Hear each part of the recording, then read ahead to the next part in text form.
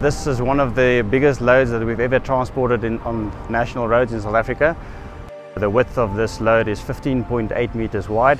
It's a 70-ton load and it's got a total height, including the trailer, of 17.5 meters.